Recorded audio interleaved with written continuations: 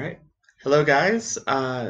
Welcome back to the channel. Of course, my name is John, and I I feel that I should say something to address what's going on in the world before I get started on today's video, because, of course, it's hard not to comment on the murder of George Floyd, the ongoing protests in the United States and around the world, the horrific, horrifying police brutality that has, you know, that has greeted those protests, and the disgusting response from Donald Trump, uh, and you know, it's.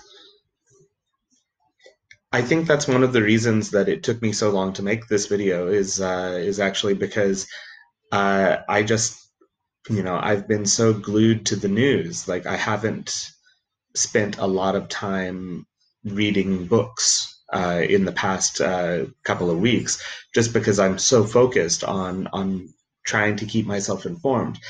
And I think that, well, for one thing, I really do admire and in some ways even envy the people who have had the opportunity. Well, opportunity is the wrong word. The people who have been forced to respond to the injustice by going out and protesting. As some of you may know, well, you should know if you've been watching this channel. I live in Beijing, China, so naturally there have been no protests here because that kind of thing is not really allowed in China. Um, and I I have my thoughts on that as well, but I'm going to keep them to myself for now. But you know, I remember a few days ago, my brother and his family posted on Facebook that they had gone to one of their local protests, and I wish that I could have been there. I really do. Um, it sometimes does feel disheartening to see everything going on in the United States, whether it's these protests, the COVID-19, the presidential election, of course, and to know that it's so far away from where I am now that there's really nothing I can do aside from share links on Facebook, or nowadays I guess I can comment on it on YouTube, and it just feels like nothing, and it is nothing. And that's kind of a hard thing to come to grips with, is that, you know, ultimately, short of discussing and educating myself and, you know, promoting, or not promoting, but like encouraging others to do the same, there's very little that I feel like I can do, and that is really disheartening at times. And this has been something that I've been struggling with all year, because I know, in the US and in Europe, where I think the majority of the people that watch these videos, for what small a group of you there are in the US or Europe. Um, you guys have been subject to lockdowns and restrictions for a few months now. My lockdown started in January, and only now is it starting to open up again, really. Only in the past several weeks. Actually, yesterday I stepped outside to go to the convenience store and buy something to eat, and it was the first time since, I think, the first week of February, maybe the second week of February, that there was no guard stationed outside the front gate of my apartment complex, checking, taking temperatures and checking IDs, to make sure that no non-residents were entering. Um, and, you know, when I saw that there was no guard there, I just wanted to like jump up and down out of sheer joy, because it just felt like a a weight has been lifted off my shoulders, um, that things are starting to go back to normal here in Beijing. And now I just have to wait for the rest of the world. And I hope we get there. I hope we get there soon, because this is this is kind of the biggest thing for me is right now, if I leave China, I cannot come back because the Chinese government does not allow foreign nationals to enter its borders because of the COVID-19 crisis.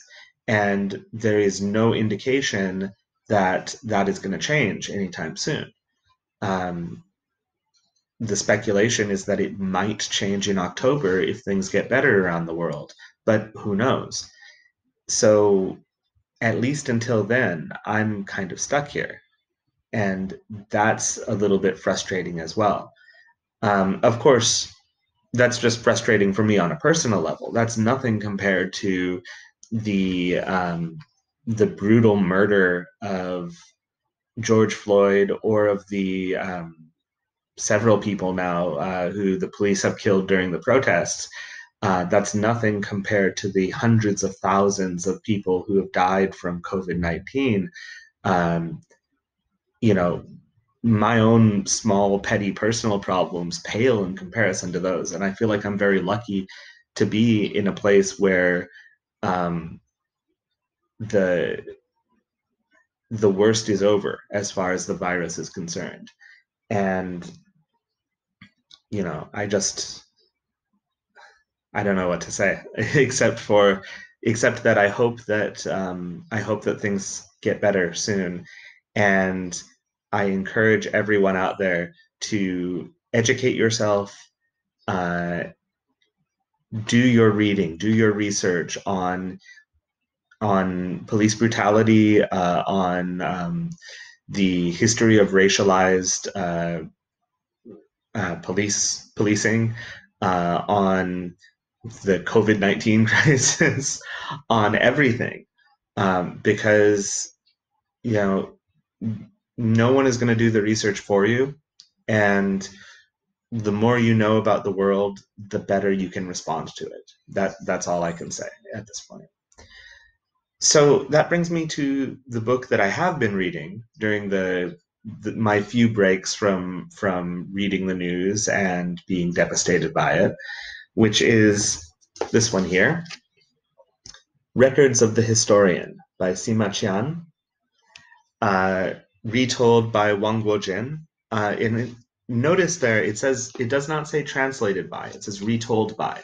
And I think that's a kind of an important distinction here. I have to say, I don't actually know what Wang Guozhen's process was in making this book, because unfortunately, this particular edition has absolutely no critical apparatus whatsoever. There's no translator's note. There's no acknowledgments. There's no introduction. There's no conclusion. It's just the text. And because I have not read any Sima Qian, except for this, it's very hard for me to say how much of this is an actual translation and how much of this is just Wang Guozhen giving us the gist of the story. Um, that said, what we have here are sort of biographical biographical sketches of key figures from early Chinese history. And I do mean early Chinese history, because Records of the Historian was written in, I believe, like something like the 1000s BC, something like that. Again, no critical apparatus here, so I can't quickly glance at it. I could, of course, Google it, but I'm not going to do that right now. But anyway, um, and it's interesting. It's a bit almost like the Plutarch's Lives in a Greco-Roman context. Um, these are the what makes these historically important, not only is it an incredible source uh, of information about a very early time in Chinese history, but it's historically important because this provided the model for the official histories, or the also known as the 24 histories, which would come later in Chinese history.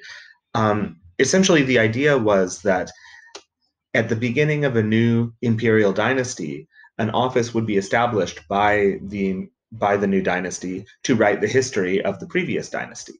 And they would use this book, or the the original records of the historian anyway, as a model of how to do that. And the model that they were following was highly like biographical. It was very much great man kind of history. So for a modern reader looking at it, it's a little bit, it feels like it's missing something, because what you have here are important moments in the lives of generals, scholars, officials, kings, and emperors. What you don't have here is any sense of the everyday life of normal people, because it just wasn't considered important from the point of view of the people writing the books.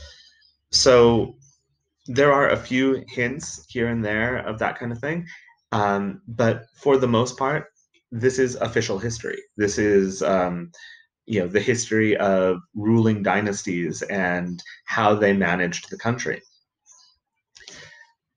What's really kind of disappointing to me is that throughout this book, there are hints of really fascinating, amazing stories that I just want to know more about. There's in particular, I remember there was one point where it was talking about, or the book was talking about a an official who was known for his corruption, and the official and one of his henchmen were in a besieged city, and one sentence explanation of how he got out of the city and left to another city.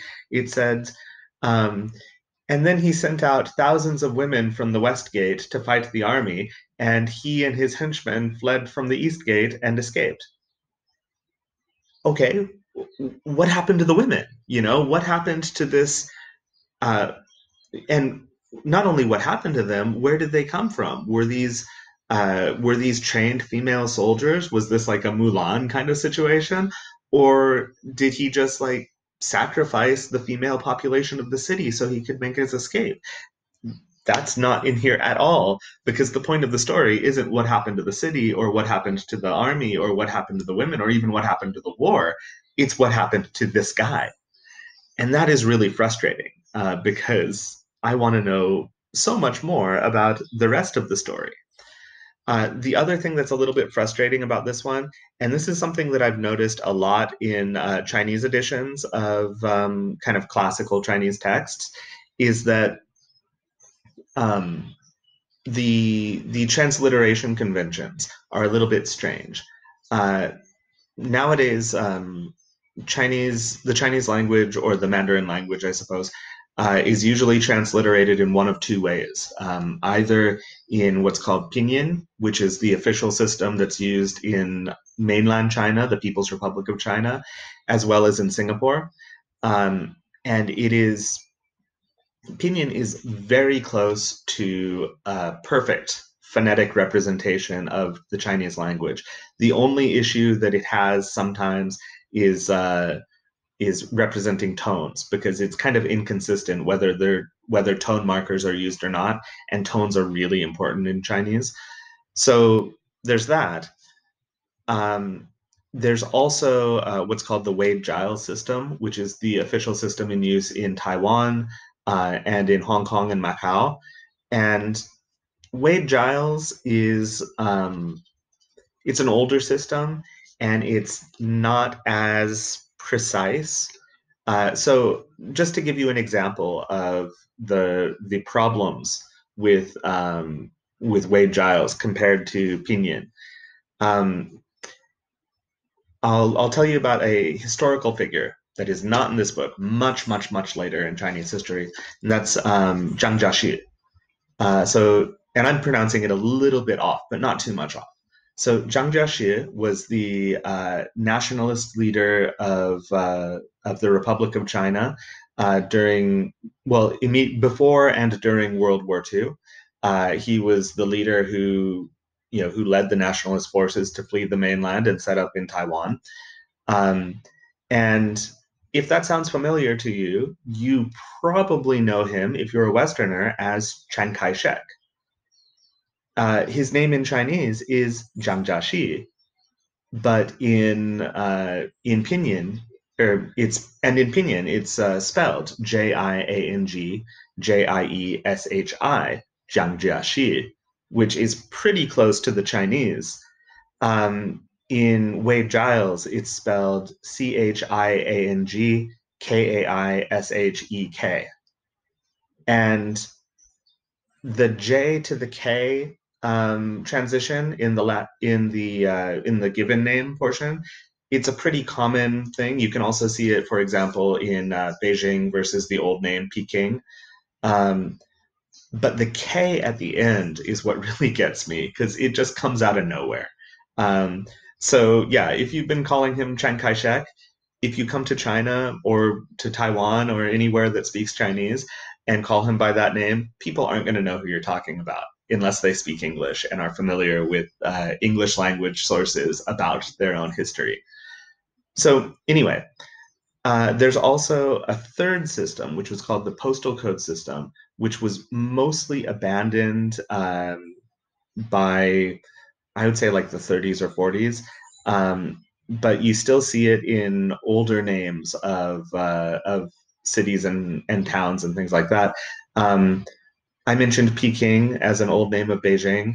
That actually does come from more the postal code system than the Wade Giles system. The same is true for Nanking instead of Nanjing. Um, let's see, Canton instead of Guangdong, places, things like that. So you see that sometimes with place names and personal names, especially in older sources. And the weird thing to me is that a lot of Chinese editions, and this is a Chinese edition, it's printed by the China Intercontinental Press, which is a state-run organization of the People's Republic of China. So you would think that they would use Pinyin because Pinyin is the official method of transliterating Chinese in the People's Republic of China. Instead, they use like a weird combination of Wade Giles and postal code system, and it's really confusing. Um, so if you're reading this, uh, and well, if you have no familiarity with Chinese history whatsoever, you're going to be confused no matter what, because there's a lot of names that are not given very much information or very much explanation. And as I said, there's no introduction, there's no conclusion, there's no glossary of names or anything like that. It's just the text. But even if you are a little bit familiar with Chinese history and geography, you're still going to be confused because the names that you know are probably in Pinyin, and the names here are unrecognizable from their Pinyin equivalents. So I do know a little bit about Chinese history. I've studied Chinese history a bit, and I don't know any of these people. Maybe I know who they are if you give me their name in Pinyin, but I don't know any of the names in here. And the same is true for, of course, places. And with places, it's even more complicated because we're talking about cities like 5,000 years ago that in many cases no longer exist. Because there are a few genuinely old cities in China that are still important cities, but places like Shanghai, Beijing, uh, Nanjing, Guangzhou, all of these places were founded as cities much later than the material in this story or in this book. So, yeah, it's a little bit frustrating because you need a lot of background information to be able to make any sense of this.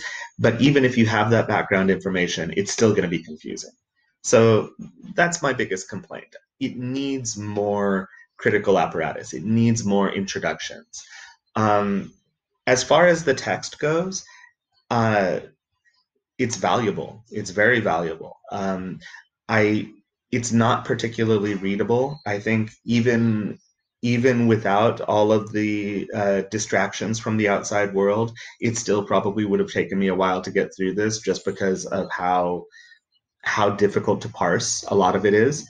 But I, you know what, I'll take what I can get, because I mentioned those 24 histories, of which this is the first one. There there have so far been zero unabridged English translations of any of them. My understanding is, I believe Oxford University Press is currently working on an unabridged translation of Records of the Grand Historian. This one is just a selection of stories from it. It's not the full thing, but it hasn't been released yet. And the remaining the remaining 23 of those histories have not been translated at all.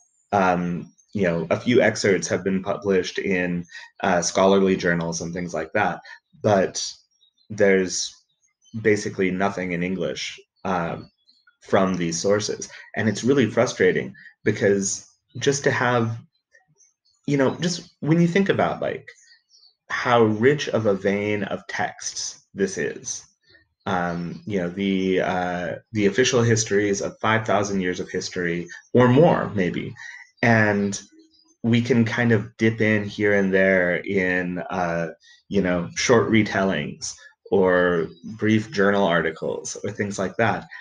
Like, there's so much that we're missing, and this is the perfect example of the reason I like to read these kinds of books.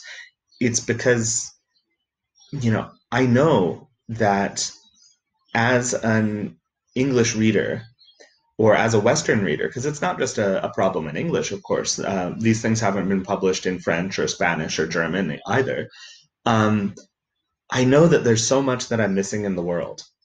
And like, I know that there are huge, huge libraries, huge traditions that exist in places like China, India, Mali, Ethiopia, the Arab world, Iran, Southeast Asia, that even if I want to, and I do want to, as a curious, traveler and reader, I want to read these stories. I want to see this history and hear these voices.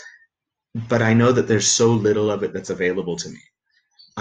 And I think this is very exciting when you do get something like this that makes it available to you, even as limited a volume as this one is. So that's that kind of brings me to the question, like, is this a good choice? Frankly, not really. Like, as I said, I one of the university presses. I'm pretty sure it's Oxford. I could be wrong. It might be Cambridge or one of the American university presses. I'm not 100% certain on that.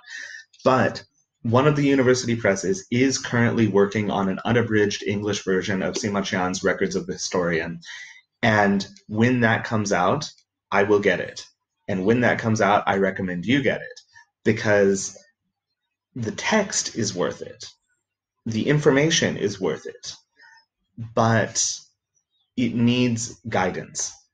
If you're unfamiliar with the history, if you're unfamiliar with the geography, if you're unfamiliar with the names, you will need guidance, and this particular book just doesn't provide that, which is a shame, because you know we should be reading things like this.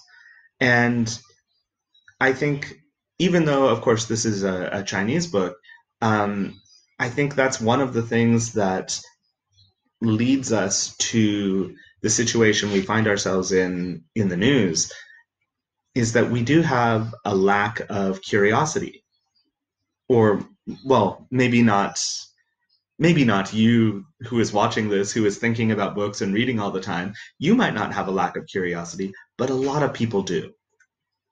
A lot of people don't want to look past their own nose. They don't want to hear their neighbors' stories. They don't want to, challenge their own experiences by thinking about other people's experiences. And when we don't do that, that's when terrible things start to happen in the world, because that's when we forget that, you know, the the black person warning us that the police are not our friends, uh, that they are, that they are facing constant, um, you know, constant lack of security, lack of safety because of the police. They get dismissed. You know, oh no, the police are friendly. I wave hello to the cop on the corner every day. Well, okay, but your experience is not the only experience that's valid. Your experience is not the only experience in the world. So that's why I really encourage everyone to take the extra effort to step outside your comfort zone, to read things that make you challenge the way you see the world, um, to look for other voices, other ideas, not just things that make you happy. Things that make you uncomfortable are important to read. This particular book didn't make me uncomfortable. It made me a little bit confused, but that's all. But um, but we should be reading books that do make us uncomfortable, and we should be having conversations that make us uncomfortable. And I'm realizing that the majority of this the majority of this video has nothing to do with Records of the Historian, because right now, quite frankly, there are more important things in the world than my videos on YouTube. But I'm still going to make them for my own personal mental health, and to keep myself in the good habits of continuing to read uh, as much as I can, um, and to continue to challenge myself to seek out voices that I normally wouldn't hear. So I guess that's it for today. Thank you guys for watching. Thank you for listening, and hope to see you next time. Bye.